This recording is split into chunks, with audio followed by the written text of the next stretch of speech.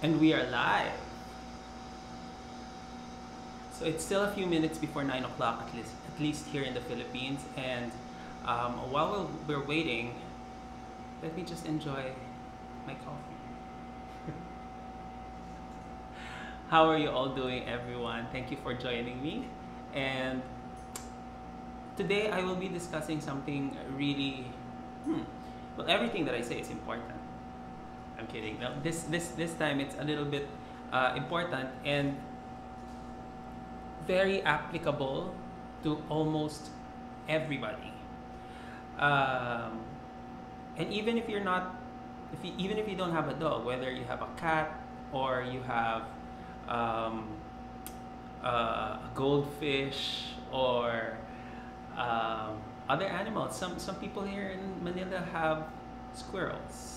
Some people have cats. Some people have both dogs and cats. And um, the topic that we have for today is applicable to you, especially if you're not just the kind of person who have dogs and are really happy being around them and just passively existing with you, then I really encourage you to stick around and listen.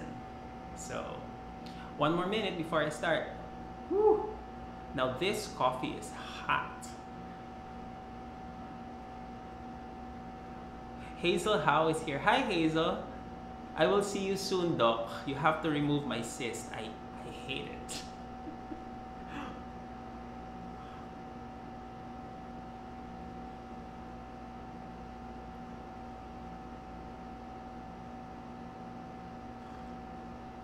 So while we're waiting, I'm inviting you to get your pen and paper if you want to list things down. I will be posting this video anyway on my YouTube and on my website. So if you can't make it or you can't finish it, then maybe you can also just check out the website in a few days, and it's gonna be there. It's at bradfeliciano.com. So that's my personal website, and I also write some blogs there. Okay, so it's 9 o'clock. Let's start. So today's topic is advanced training and how to level up your basics. And for me, let's state what the meaning of advanced is for me, which is highly debatable to everyone. Okay. For me, advanced is, especially when we're talking about training or dog training, for me, advanced is the strength of the behavior, doesn't matter if it's a fancy behavior or a basic sit, and the reliability of the behavior that you asked for. Okay, so those are two things that makes an advanced level for me: the reliability and the strength. Okay, so I will be discussing and I will be dissecting those two later. But again, I will be sharing with you the things that worked for me. And if you have other ideas, hi P. So if you have other ideas, please comment below so everybody can see it. Please throw me some questions, because after all, this is a Q&A Friday and you are free to join the discussion. Okay, so as I have been discussing, advanced for me is any behavior that is strong and that is reliable. Reliable and strength is up to you, and it's up to how much you have trained your dog in the past and the situation that you're in. Honestly, literally, you cannot train in almost all situations that you will be meeting in your life together with your dog. You can train the basics such as crossing the streets, traffic, What if you go to the States and there's snow in Michigan? You can't train for that here. You can't ask for, a quick sit when you guys are standing in the snow, especially if you and your dog came from a tropical country. That's a little bit difficult. So let's choose our battles. Let's try to be realistic, but what I mean by choosing your battles is pick out the situations first that you get to experience every day. Walking your dogs, feeding them, going out of the door. If they need a sit stay, then do that. So those are some of the factors that I will be discussing later on, and how you can get to your meaning of advanced, or your level of advanced. Okay, so advanced training and how to get there. I have a few tips that I want to share with you. One is, first let me get my notebook because it's here. It doesn't matter how fancy the behavior is. I want to start with something as simple as sit. It could be a touch exercise. That's one of my favorites because it's easy and very specific. When I say touch, I mean I want your nose touching my hand, okay, with no treats there. It's very obvious. Every time you try to offer your hand, dogs will naturally gravitate to it and probably sniff it, and that's what I reward them for. So ever since they were puppies, I've always started with the touch, because you can use the touch exercise to train them with almost anything later on. So if you have a good touch exercise as a foundation, then you can teach them anything later on. It's a good start. And the second one that I love teaching whenever they're puppies is a down. It's very difficult for a lot of, especially my dogs, to go into a down because it's a submissive position, and they're scaredy dogs. And scared dogs, at least from my experience, again, it's highly debatable depending on your experience. Scaredy dogs, from my experience, they're having a hard time going into a down because they always feel the need to jump up and, just defend themselves. So start with a simple behavior that you have been practicing at home, that you think is already accurate and strong. And how do you measure that? I like things that are measurable, so let me share with you. If you have a behavior and you can ask your dog to perform a specific behavior and he performs it 8 out of 10 times, then I think that's a good start. Okay, so do that. At least from my dogs, it's a down. Start with a very simple behavior. It could be a sit for you, it doesn't matter. It could just be a touch exercise, like what I've said earlier. So choose that, and then try to incorporate some inconsistencies in the environment. Okay, now you're starting to diversify the situation. Okay, so if you and your dog have gotten used to just training your behaviors inside the house in a room that's so comfortable, air conditioned, and no distraction, which I highly encourage you to do, especially if you have puppies and new dogs, green dogs, those dogs that haven't had training before. So it's easier for them to concentrate and absorb whatever you're trying to teach them. So start with that. Now, the next tip that I always want to encourage my students to do, that I practice, is literally bring the behavior out of that room. You will have to practice the same things in an environment that is not common to them. Outdoors.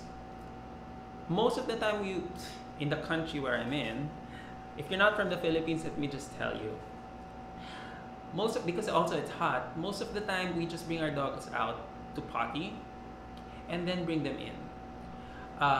There are a lot of people, however, that will go above and beyond by waking up really early and walking their dogs for a really long time to tire them out, which is also amazing. Um, to skip the heat during the day. Uh, so yeah, props to them. Props to both of them.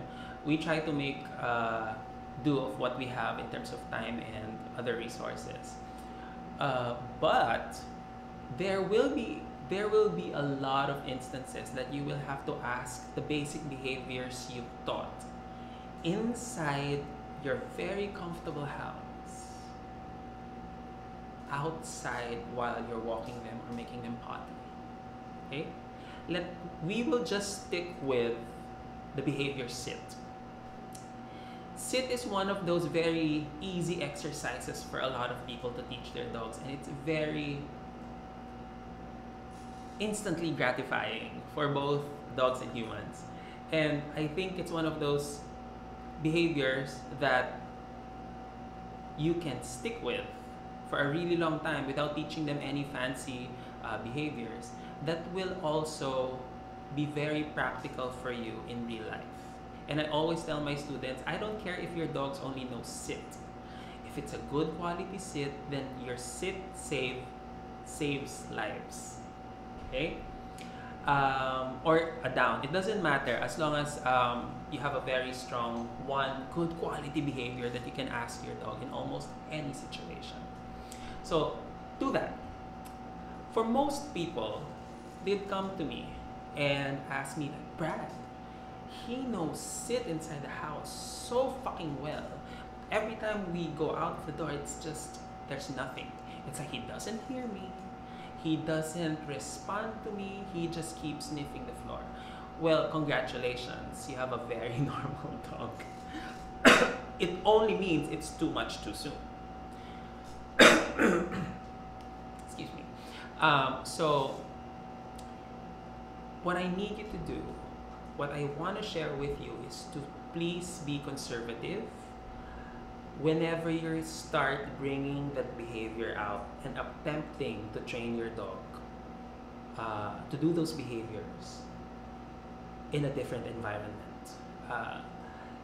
You want to be very conservative that the dog may not be able to perceive the difference from the comfortable room to the outdoors. Let me say that again. You have to be very conservative at transitioning, that your dogs will not feel that you're slowly working that behavior going out in real life. If your dogs cannot perform a sit for you, willingly, happily, outside, then might as well try training on your way out of the door. There's so many other factors that will affect their behavior, the focus that they have for you. One, novelty. They hardly go out. There's hardly anything inside the room that will make them interested other than you. Outside, there's the scent of everything. There's the heat. There are other dogs, cats, too much. Okay. Also, if they're edgy, if you have not given them physical exercise prior to asking them to do a behavior you taught and thought was perfect already inside the house. So the first thing is to pick a behavior that you think is very easy for both of you and your dog to do inside the house. And then try to transition it outside as slowly as you can. If your dog can't perform, then try moving closer to the door. See if the dog can even look at you. If the dog can look at you, great. try asking for a sit. If you're successful, then great. Jackpot that shit. Hi Dan! I'm so glad you tuned in. I was expecting your sister to tune in, but anyway. Hi to the baby. So anyway, yeah, try to see if that your dog will respond, and if he does, jackpot the shit out of him with amazing treats. Still not responding to your treats? Try something higher value. This is why in the poll, I've always asked people, which one do you want me to discuss first? Advanced training or, the complexity of treats, because they are correlated. And by treats, I mean rewards, not just the food treats that you give your dogs. I mean, experience is a reward. Positive experience, especially, is a reward. Privilege is a reward. Sitting beside you, if they like it, it's a reward. And how you can utilize that. Okay. Yeah, so the second one is try to move closer to the door where they anticipate that you're going out. See if your treats are high value. And it's easy if they choose the treats as basic, okay? There are many other factors that should be considered to know if your treats are high value or not. But if they choose to focus on you and whatever reward you're doing, then then you have a high value treat. Use that. Okay? Now, if you're successful at asking your dog to sit by the door, then try opening the door. If it's too much that the dog tries to rush out, then come back in. Take several steps back and make it easier. And again, start transitioning even slower than the previous attempt that you did. Again, what you're trying to do here is to make the transition so slow that they can hardly perceive it. Move back, give distance. The farther away they are from the door, the easier they can concentrate on you, at least from my experience. Ask for someone to help you. Try to ask someone to open the door for about an inch or two. If your dog can focus back to you and gives you a sit, then again, you fucking reward that dog with the best treats that you have. Then if your dog can't focus on you because the door's open, try asking your assistant to just make the doorknob sound. Turn the doorknob, let go, it makes a sound. If they focus back to you, reward the shit out of them. Jackpot. Make it seem like it's the greatest thing they've ever done. Looking at you sitting 10 feet away from the door when the doorknob made a sound. Because that normally triggers at least my dog. Hey, we're going out. It's gonna be so much fun. Especially your dogs that are so, if you have dogs that are so excited to go out, then that's a little too exciting for them. Okay, so that's my second tip. The third tip is, well, very similar to the second tip, is not to cross the threshold. And I always tell this to my students because they go too far too soon, too much too soon, and that's where they fail. The dogs don't fail, they fail because their judgment is not as accurate as some professionals have. And this is what I'm here for. I I'm giving you tips of what worked for me that improved my judgment working with specifically my dogs. And not all dogs are the same, but I can tell you there's nothing wrong. There will be no harm in being very conservative when you're training your dog. Whenever you want to try to push the limits, ask yourself, are you willing to bet $200, that's like 10,000 pesos, that your dogs will perform the behavior that you want in a specific scenario that you're training him in? Try to ask yourself that. If you can't answer a yes, then make several steps. I always want you to win the situation. Because you winning the situation, your dog wins as well. And he feels great, you feel great, both of you will have a great time training with each other. Okay? So do not cross the threshold. Literally, a threshold is that if you open most doors have this line that crosses your path by the frame. That is a threshold. Okay? Don't cross that. Literally, that is the threshold. Figuratively, the threshold is your learner's limit. Your learner's absolute capacity of what they can take in. Do not cross that.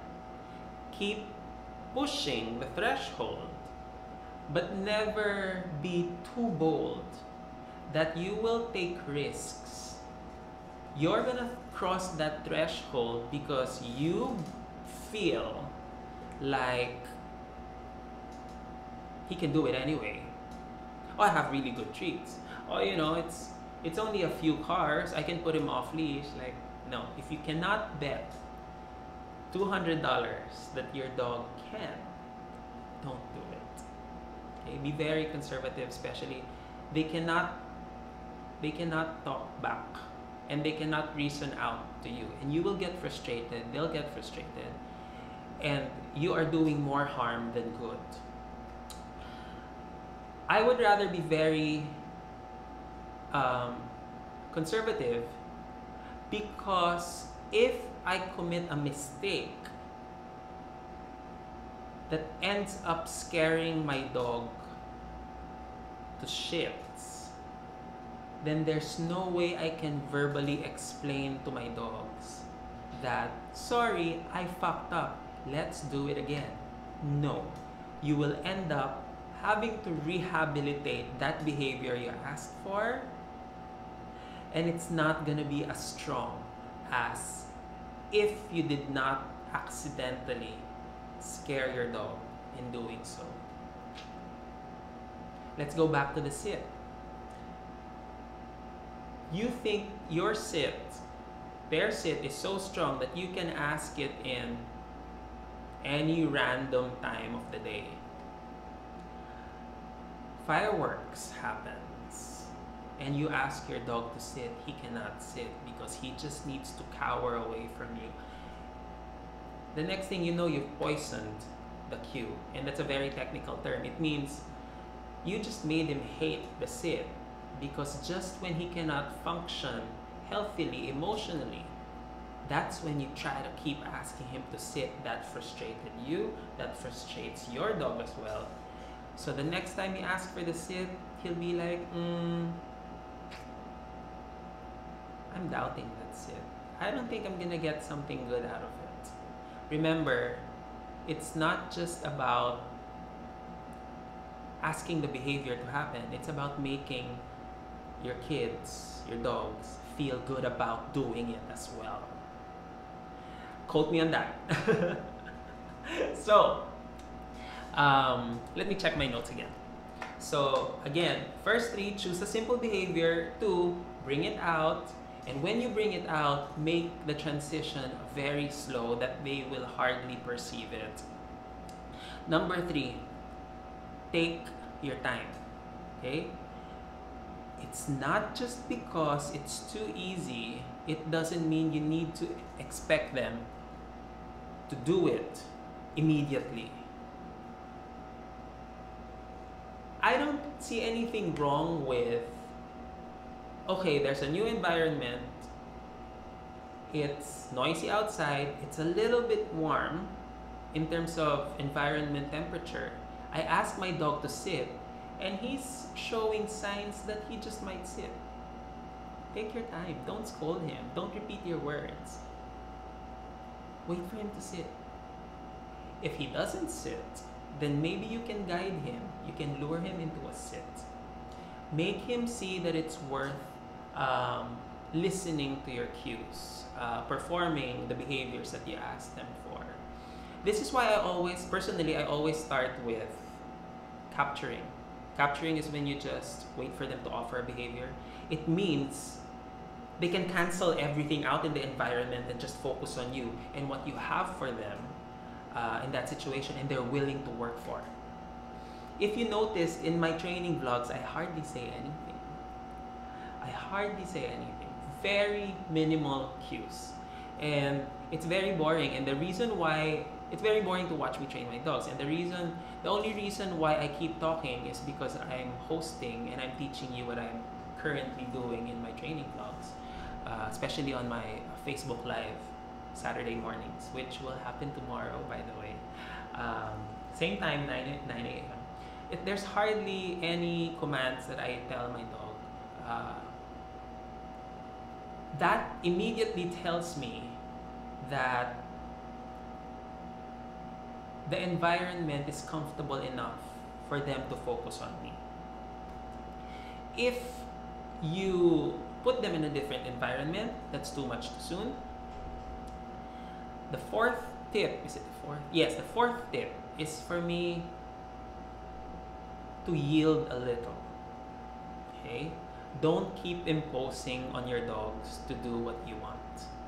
Again, yield a little, lower your fucking standards. Perfectionism has no place in dog training while you're training. It's very frustrating that a lot of people think that they need to do things perfectly. I'm only talking about training dogs, okay? On the first fucking session. Just when they've experienced this environment for the first time. Just when they're experiencing this new environment that is borderline punishing for them. My firstborn Alab hates sitting on grass. We don't have a garden that has grass.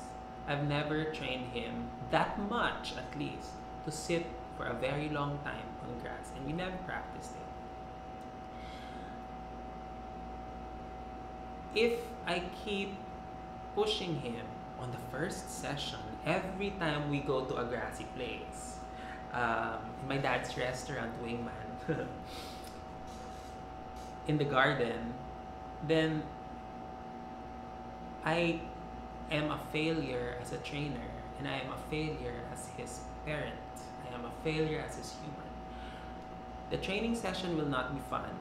I'm not teaching him anything other than to just obey me out of fear. It will be very frustrating for me because I just keep making things so perfect from the very beginning. We try to act like we're perfectionists, really, but you know, it's just the image that you want. Oh, I want people to think that I'm a perfectionist. Well, fuck that. You're gonna die anyway, so why be perfect today? Quote me on that too.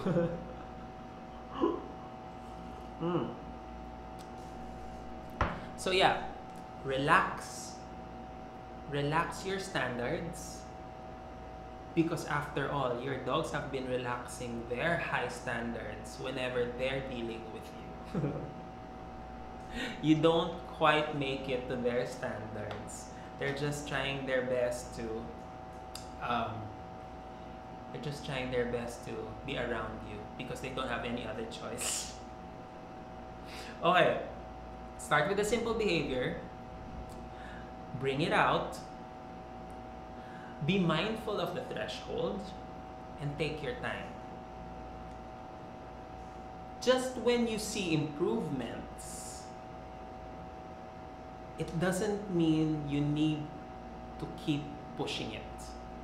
If your dogs have improved and have been performing in an environment they have never performed in, especially confidently, then don't add in another factor.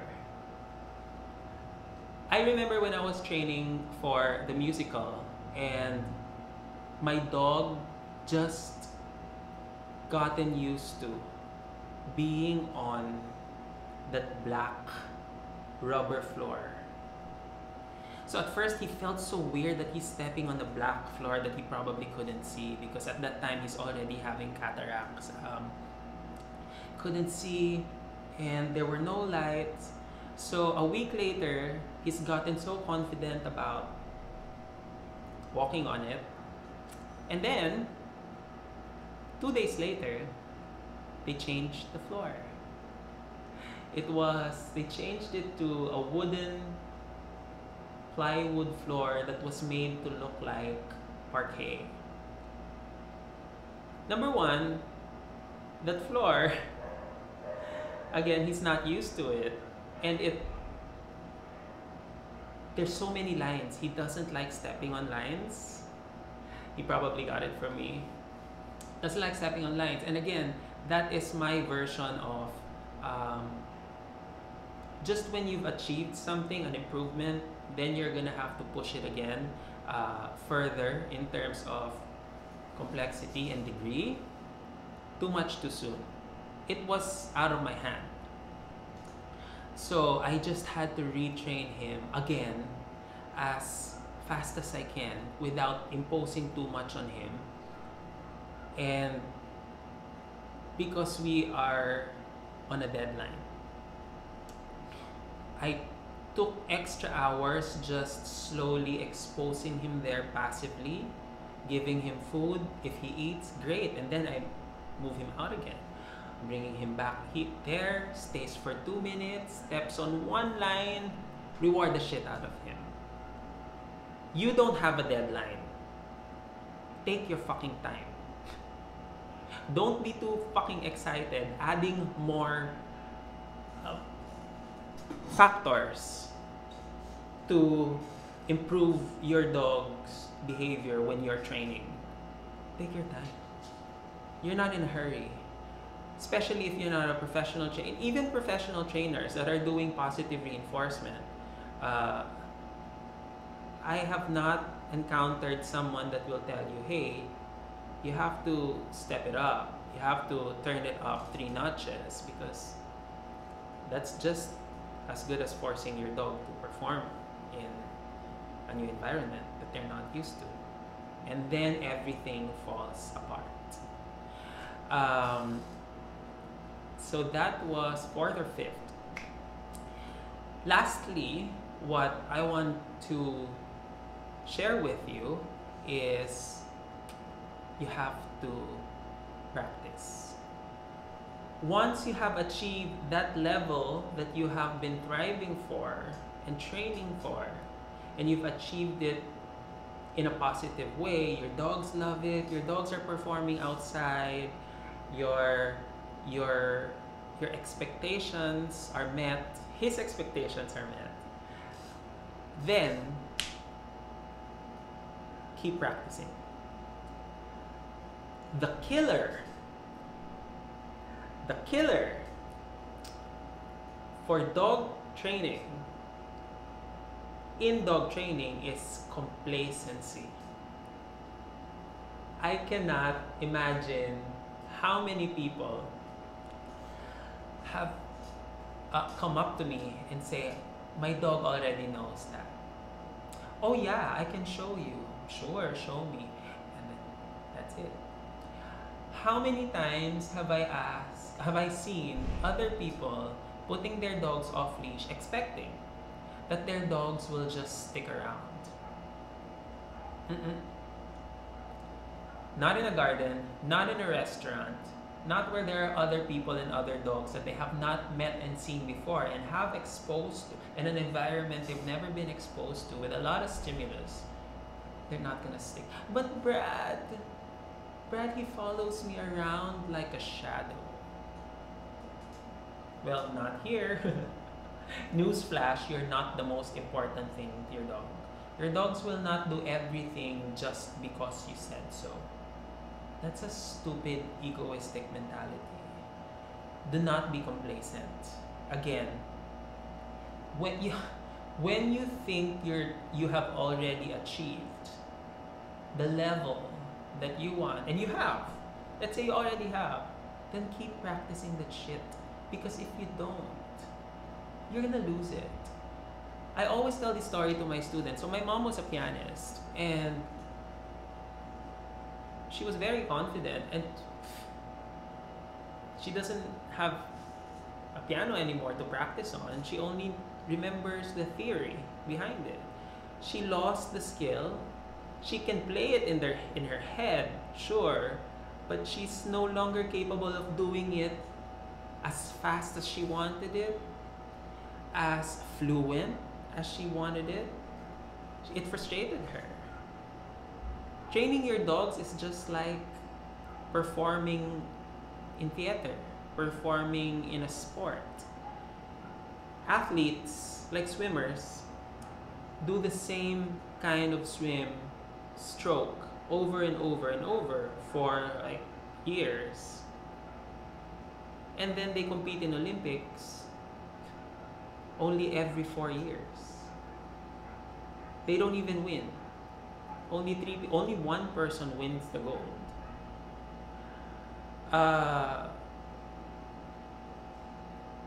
But they do practice and they're not complacent. And they will keep on doing things over and over, even if it's boring. Because that's what maintains the behavior. The only difference between basic and advanced is the strength of the behavior. A sit is a sit. It could be as easy as, okay, when I say sit, at the very least, put your butt on the floor. That's a sit. Then you start adding more factors that might disturb your dogs from sitting or holding a sit. I want you to sit while I open the door. I want you to sit while you can hear subtle fireworks from a really far place. So those are the factors. The sit didn't change. Hold that position, put your butt on the floor, but you're adding more factors in his environment that can potentially make him stand or not do the behavior to begin with. So those are that's the only difference between basic and advanced. It's the same behavior. And I might butcher this. Ken Ramirez, the director in Karen Pryor Academy where I studied, he says in his book that advanced, see, I already butchered it. Advanced are the basics done well. And by well, I'm assuming that, you add all these factors carefully, conservatively, that your dogs will later on be immune of and can perform the behavior despite the presence of the factors that you started to introduce them with. So that's the only difference. I want to talk about, so those are my 5 tips on how to take your basic skills and level it up to advance. So another meaning for me, and how do you know if your level is basic or advanced? Then that is totally up to you. I think, in my practice, I really think that wherever you are in your training, that's your basic. And I think that there's no limit to where you want to bring it, aka advanced. Let me say that again. Wherever you are in your training, that's now the basic. And what you're aiming for is the advanced. Once you reach your advanced level, or whatever standard you are trying to thrive for, train for, then that becomes the basic. Because there's no limit to how strong you want this behavior to be in the future. There's no limit on how, there's a nice bird trying to pluck my plants. I'm sorry. So, I got distracted. So, there's no level, there's no limit to to how strong you want to train your dogs to be in terms of their behavior. So when you reach that point, then that becomes your baseline. That becomes heart eyes, Ilvana. That becomes your baseline. That becomes your basic. And then you're gonna look, and if you're happy with that basic, then by all means, stick with it and fucking practice. That's a last tip, remember? Stick with it. Keep practicing over and over and over again. Then, if you're bored with it, then try to again inject some factors that can potentially bother your dog's behavior. And review your standards again. Do the 5 tips on bringing your basic to advanced. And weaknesses and strength of a behavior. Let me get my cheap notebook again. Okay.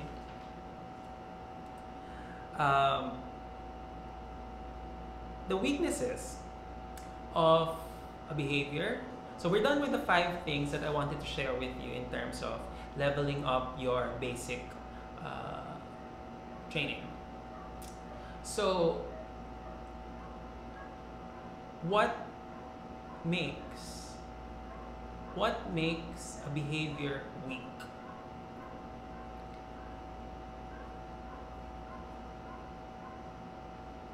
Not heavily rewarded or not rewarded at all. If there's a behavior that's not rewarded, then I don't think there's a very high possibility that the behavior will be performed when you ask it. So that's 1. Number 2, practice. Even if calculate ka ulit, even if you have rewarded this dog using jackpots and really high value and just practice once a week, then the behavior will still be weak. So be mindful of that.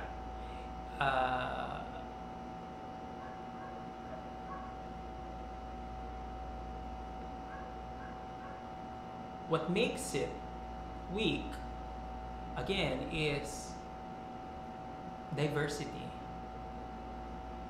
If you have not successfully trained your dog to do a behavior in different places and scenarios, then don't expect your dogs to be performing just as good as how they perform in the training area that they've gotten used to. Again, it doesn't matter what behavior.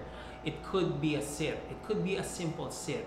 Or it could be as complex as a high five that you've successfully taught your dog. KQ, if you're listening, if you're there, I know you're there, it's the high five.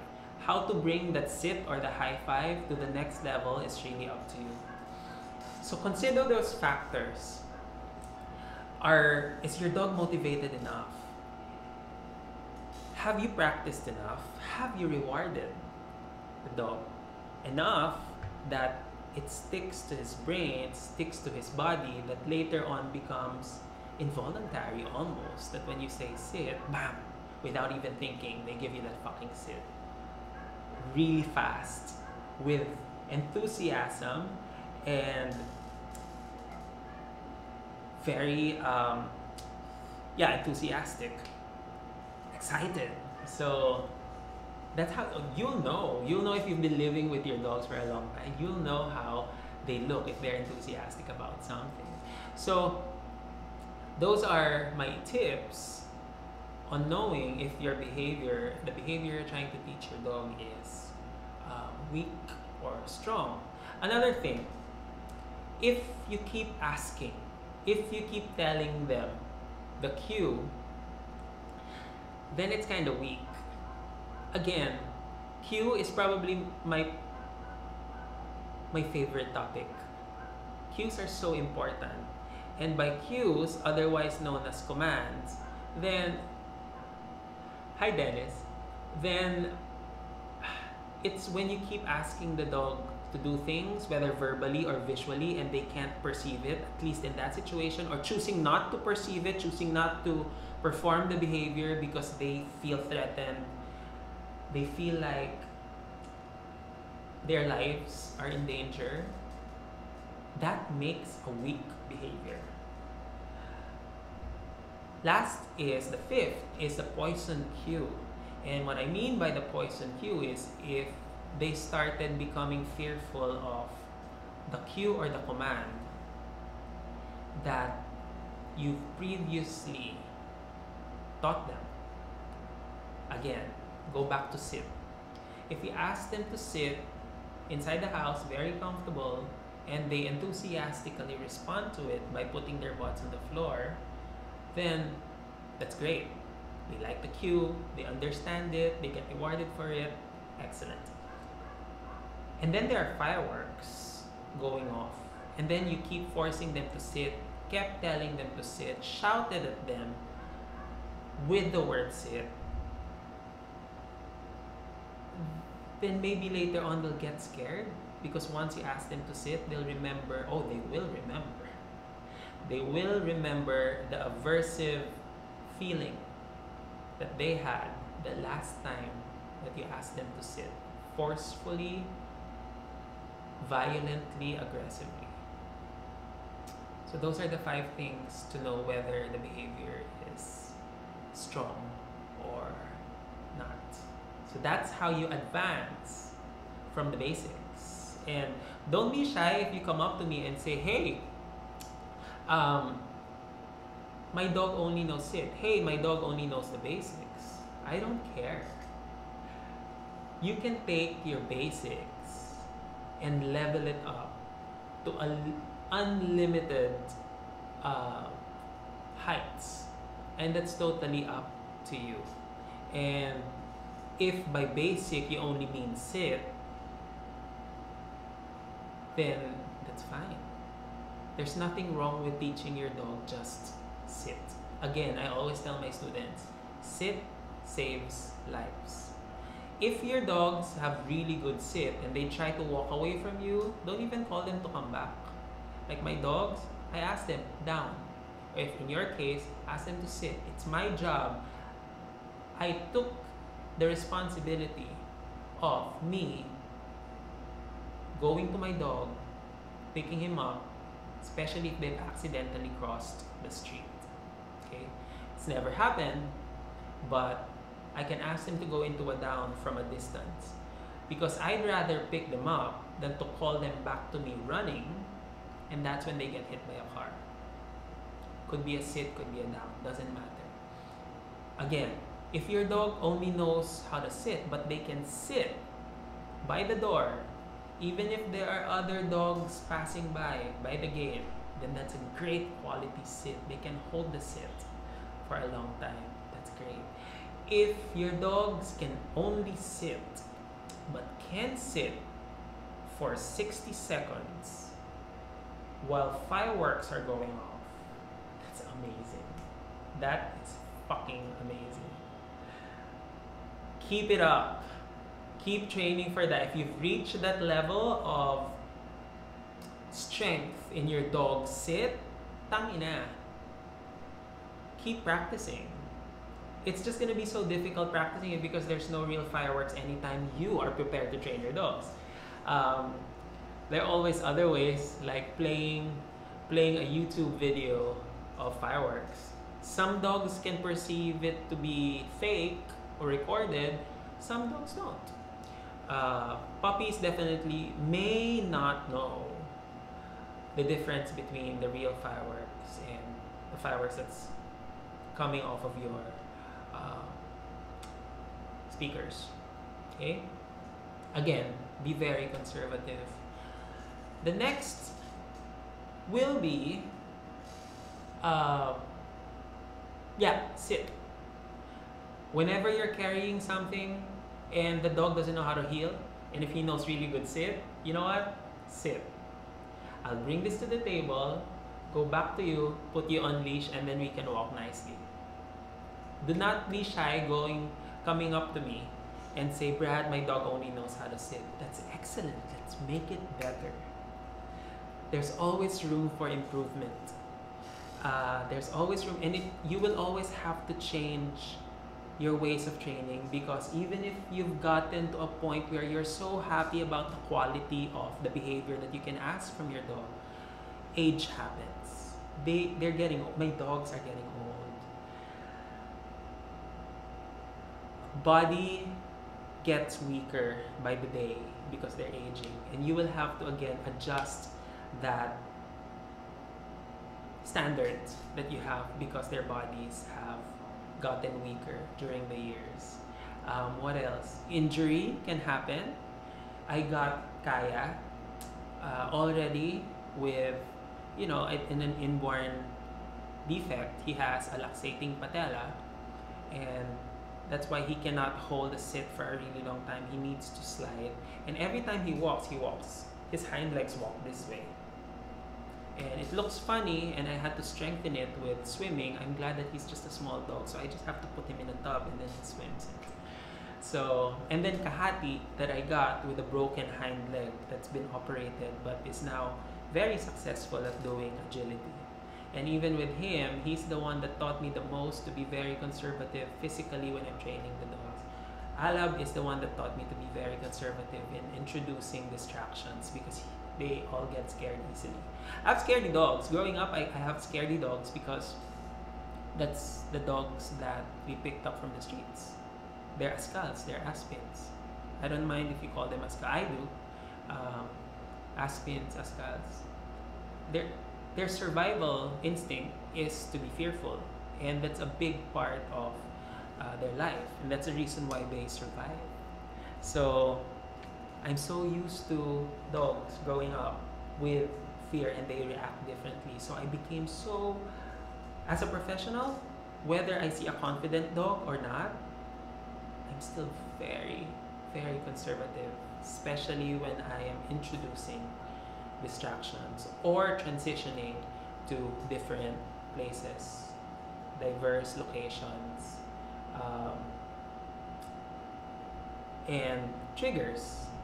Especially when I'm dealing with dogs with some behavior issues. And hi Ty, thanks for joining. I'm about to finish this video. So that's how those are the things that I can share with you on how hi Ryan, personally improved my dog's basic to advanced. And now that they've reached the level of advanced that I was training for, now it became the basic. So it's time to level it up again if I want to. So every day I keep leveling it up because I don't encounter the same thing every day. You don't. getting a lot hotter these days. It's harder for me to walk them nicely on leash. They keep pulling to the shade. So I try to wake up really early so they don't have to keep walking under the sun. And another problem arises because Alab has cataract, and at nighttime it's a lot harder for him to see. So again, I have to level up his heel because now there's a different there's a biological factor that affects the quality of the behavior that I can ask from him. So these tips are highly applicable to almost any dog, any learner, and any level that you're in. So if you're a professional, so if you're a savvy, and for me, a training savvy is almost a professional. It's just that they have day jobs, and they don't want to quit their day jobs. But they're really good at training, and they understand behavior so well. Don't think that there's no room for you and your dogs to improve. And thanks, Cheese. So you're welcome, and thank you as well, Cheese. So yeah, again, if you're a professional, beginner, or a savvy, then this is still applicable to you. You have room for improvements. Your dogs have room for improvements, and once you get to that, again, level of training that you're aiming for, the advanced training that you've been dreaming of, then that becomes your basic. That becomes your baseline that you can later on choose to improve again, but that is totally up to you. Any discipline, it could be obedience, it could be agility, it could be, just being an amazing companion with you. They don't need to win medals, they don't need to win awards, they don't need to have titles. They just need to be themselves and be adjusted to the human lifestyle and the human language that we've been trying to teach them. So I would like to say thank you for listening. I'm not gonna end just yet because I have 5 minutes, and if you have questions, please write them down on the comment section or here while we're still on, and I'd love to read your questions, suggestions, or just fucking comment. I don't care. Please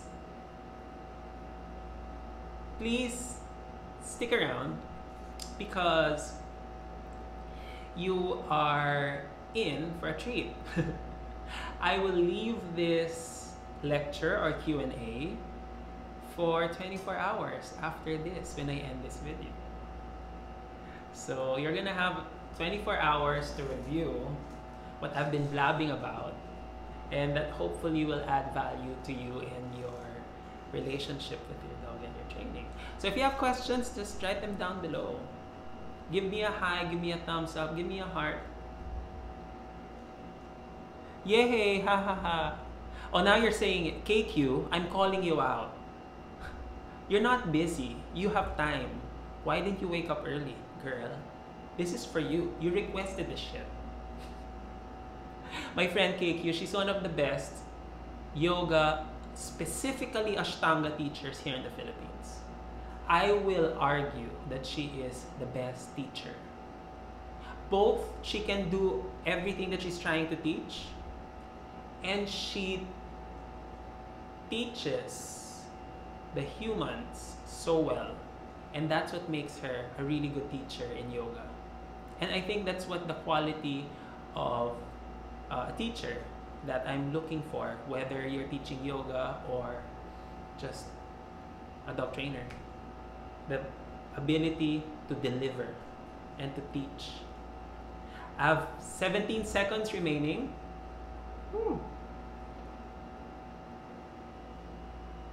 Oh, and they have Italian goods for sale.